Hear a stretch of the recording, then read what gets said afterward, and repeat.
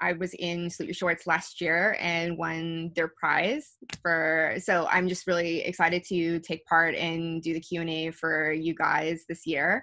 So I have two directors.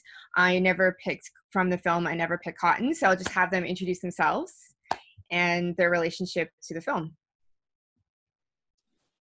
So my name is NamQuyen. I go by Q. I was a director and the main editor on I Never Picked Cotton. And my name is Hanna Adams, and I was a director as well as the sound designer for I Never Picked Cotton. Awesome. So I saw online that there were 12 directors. And so for me, I'm just wondering how you guys got through the creative process together, and how are the strategies in order to get through just 12 directors to tell this one story. So if you guys can tell me about that process, that'd be great. Hanna, we had like these weekly meetings of our class, right? And it was just always a very collaborative process in terms of well, first we start with meditation, which is helpful, and then we would talk about what we wanted to do from day one. And then just the process was just a lot of discussions about what was, and candid discussions about what was and what wasn't working. And Hanna, like I was looking at some old notes that you gave me in terms of the sound. I know they were so good because you were like, you would send me these notes of like, hey, can you type that as and ah, like specifically at like this time stamp. And it was just like these types of notes that were really candid and really helpful. So. Yeah, and I think kind of going off of that, I think like from the beginning, I think the biggest reason why it worked with so many people was because we had a very like thorough, thought out plan. Like our storyboards were very specific like we kind of knew where the film was going before we got started, if that makes sense. And so like this film came out of a class, right, where all 12 of the people in the class were directing it. So because it was in this like class environment where like learning and growing like was encouraged, I think that that's why we had the opportunity to work so well together. Okay, brilliant. One thing I thought was poignant was your documentary subject talked about children not seeing race. So at what point did each of you recall realizing your own races? I think I'm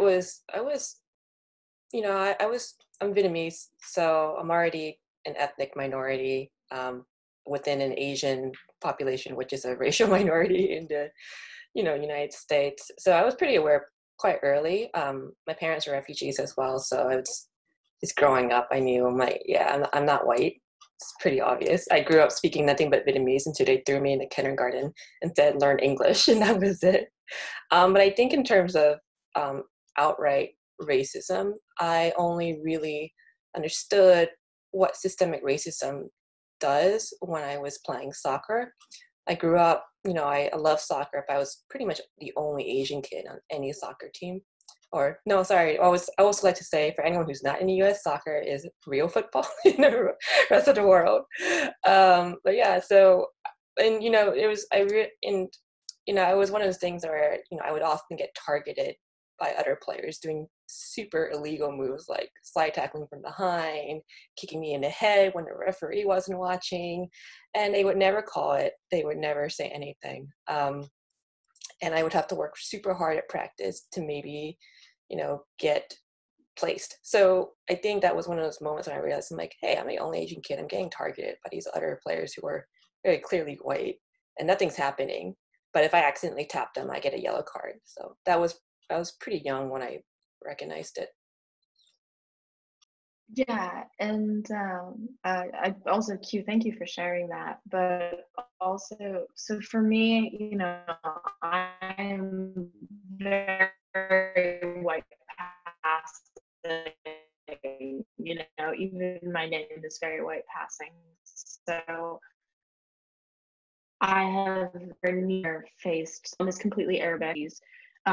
So, you know, and I don't know my dad's family very well at all. So, you know, Arabic culture is something that's very near and dear to my heart because that's kind of all I know.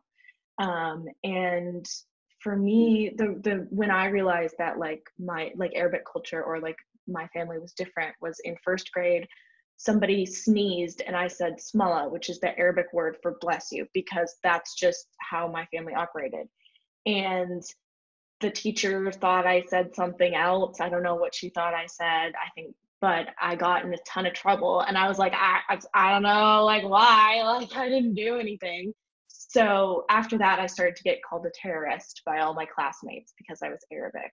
So it's just one of those things where like I realized pretty early on that being Arabic was not something that was valued by society, and especially since 9/11, you know, even my parents, you know, I was named Hanna, but after 9/11 they were like, okay, it's Hanna, like it's so they switched my name so that it didn't sound Arabic, so it's just it's little things like that that I experienced. But like again, like what I've experienced is like nowhere near what I realized, like the racial discrimination that, you know, other people who are not white passing experience on a daily basis. So